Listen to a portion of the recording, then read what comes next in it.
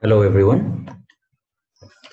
Continuing with our numerical on framed RCC building. Now the next step is reinforcement calculation. Now the percentage of reinforcements are given to us as per the work.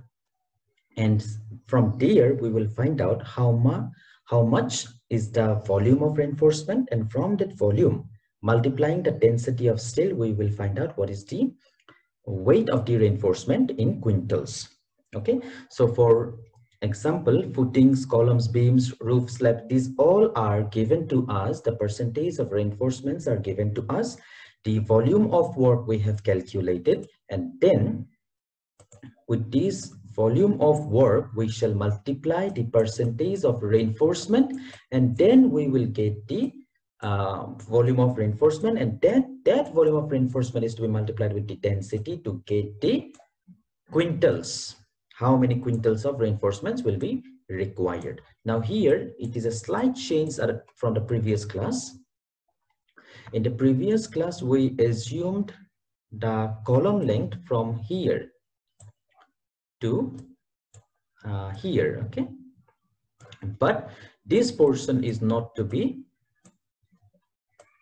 added in our column length. Okay, in this particular problem this portion is not column length is up to this point, so that modification has been made. Okay, column length is up to the roof level. Now after this we have to calculate for first class brickwork.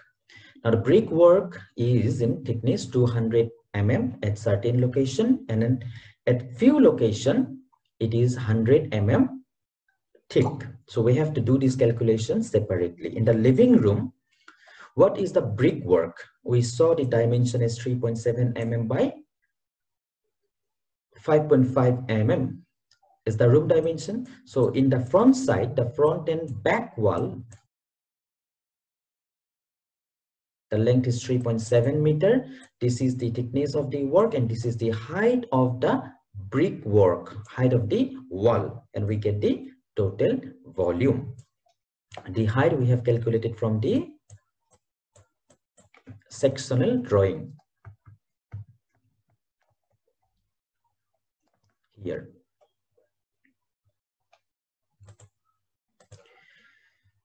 Okay,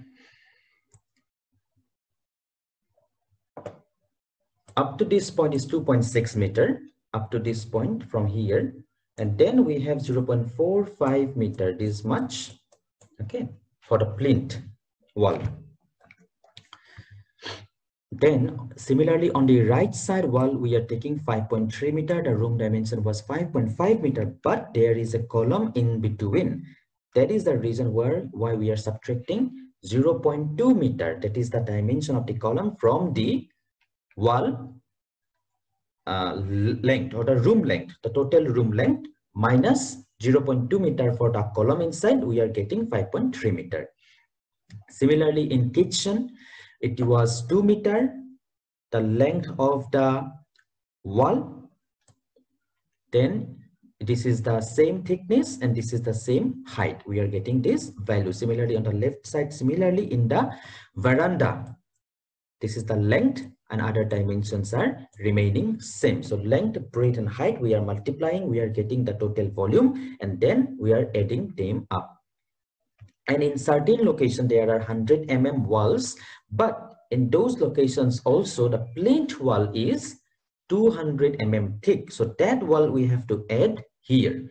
So we are writing under the 100 mm partition wall, what we have 200 mm thick plinth wall. Okay, now the length is same, this is the thickness same, and now this depth is changing. This depth is 0.45 meter. From where? This is from this diagram here. Here it is mentioned that this is 0.45 meter. After that,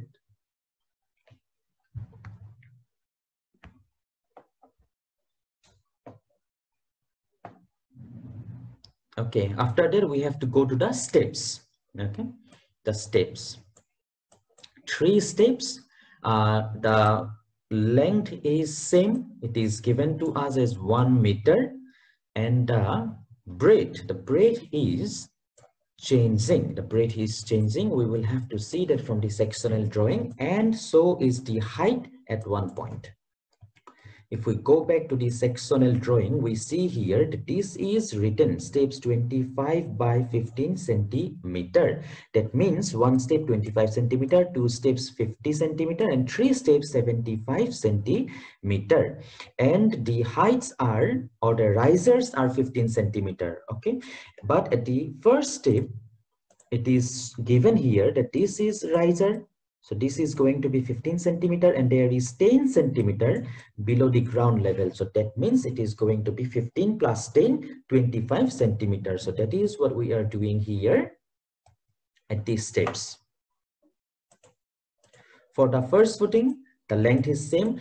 The breadth is 25 centimeter plus 25 centimeter plus 25 centimeter. That is 75 centimeter or 0.75 meter. The height is 15 centimeter plus 10 centimeter, which is below the ground level. So this is the height or depth. Then we get the volume by multiplying them. In the second step, this is 25 centimeter plus 25 centimeter and 0.15 meter or 15 centimeter is our riser. And then we get the volume. Similarly, in the third step, then there are walls by the side of these steps. Okay, the wall length is given in the drawing 0.6 meter. In the plan drawing, we can find out. Then this breadth is given in the drawing, and this is the height or depth. This is also mentioned, and we get this total volume. Then we have parapet wall. Parapet wall over the roof slab, the thickness is also 200 mm. Now this parapet wall will be from outside to outside. That is why we are taking this entire dimension. The parapet wall is from here to here. Okay, so we are adding everything. 0.2 meter for the column size, then 2 meter for this column to column, then again column size, then again 3.7, and then again 0.2 meter. If we add, then we will get this value 6.3 meter we will get. Okay, similarly on the other side we will get 5.50 meter. This is the breadth of the walls and this is the height of the walls. That is same everywhere, and then we are finally getting out the volume, and then finally we are getting the total work. Now this is total brickwork without any deduction. We are not subtracting for the doors, windows, etc. After that, we subtract for the doors and windows. The sizes of the doors and windows we put.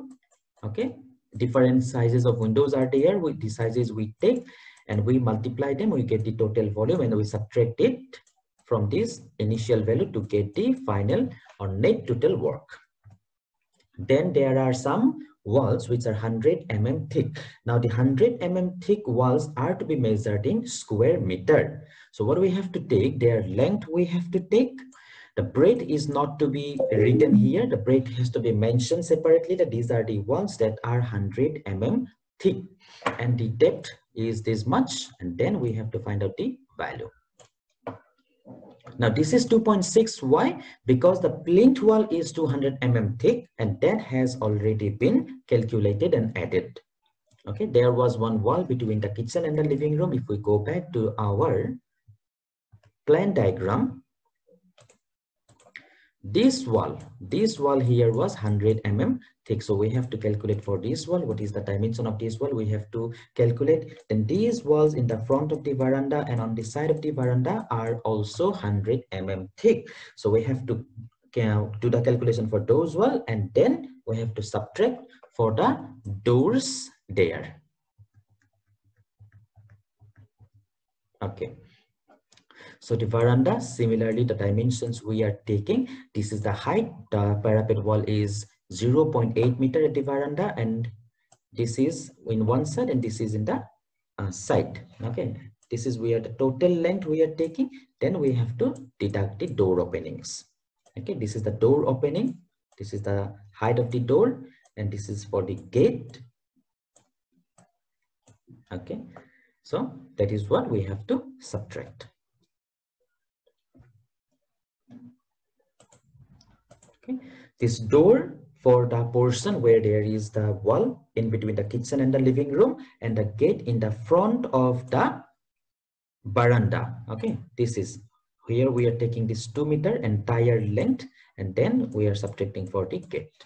Okay, or we can also take this as reduced, but if there are more doors and walls, then it is better to take the entire length and then subtract the doors and windows for clarity. Then we have lime concreting work in the roof. Now this lime concreting is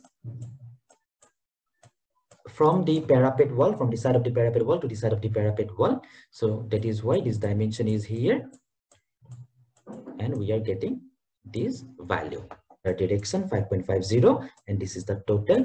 Again, in this case, this slime concreting is being applied as a covering, as a layer of waterproofing, etc. Therefore, it is not to be measured in cubic meter, it is to be measured in square meter. So TPC, this lime concreting in the roof and 10 centimeter brickwork, these things are to be measured in square meter, that we have to remember. Then we go for plastering. Now in the plastering we have written inside because this work has to be done separately. Why we are writing inside and outside? If we see here, this is the plan. Now if we do plastering, we have to do here inside. This is the dimension inside from the wall to wall, but in the outer side, from the outer part of the column to the outer part of the column, we have to do the plastering work. Therefore, the dimensions are different on the inside and on the outside. Therefore, we are doing it separately. So now we go to the plastering work. We go to the plastering work in the living room. These dimensions are same. This is the size of the room. This is the size of the room, 5.5 into 3.7. There are two walls of 5.5 meter length and there are two walls on 3.7 meter length on two sides. The height is same everywhere, we know that already. And then in the kitchen, what is the size of the wall, and in the veranda, what is the size of the wall? Okay, in the veranda there is only one full walls, and then we are finding out the total volume in square meter. Then similarly, we go on doing the calculations for the veranda side wall. These are the parapet walls which are of smaller height. Okay, then we have to do little bit of work in the jambs of the gate and in the sides of the doors also. So what are those? What are those? Okay, one moment. What are those? Okay, so if we have a door, here,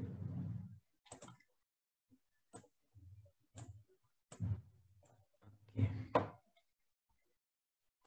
and the wall is of slightly greater thickness, then what will happen? This part, okay, suppose this is the wall and this is the door here, and this is the wall here. This, there will be some extra part. If the frame of the door, the thickness of the frame of the door is smaller than the thickness of the wall, then on both sides there will be some portion left out. That portion we have to do plastering work. So that is what we are doing here. In the gate, what happens? On one side,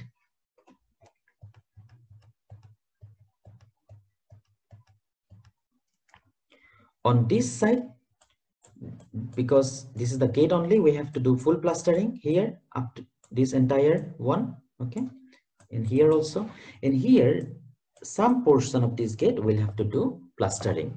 Now here also, if we see, the frame of the window is of slightly smaller thickness, so in this portion some amount of plastering will be required. Okay, so that is what we are doing here.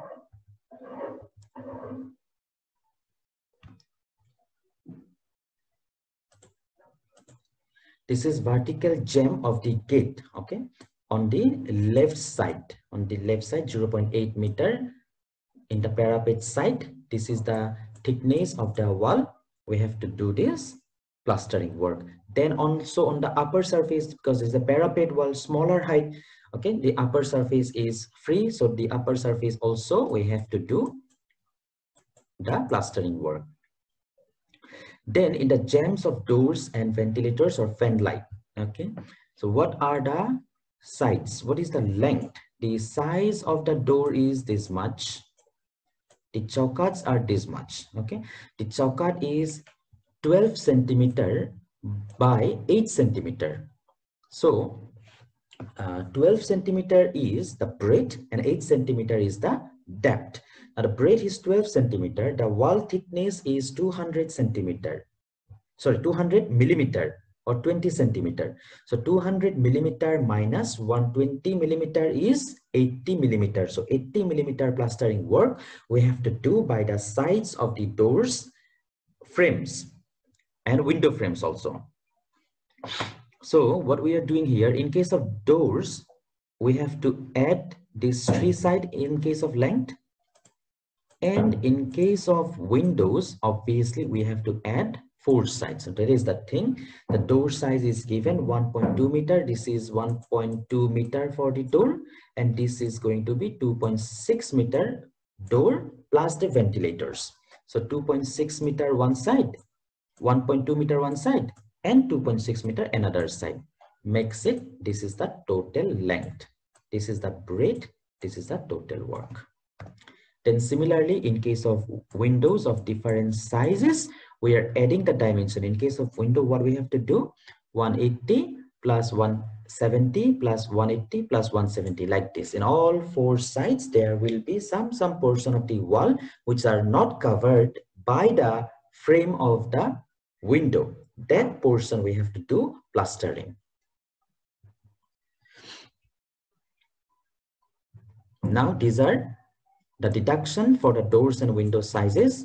We are multiplying and subtracting from the total calculation.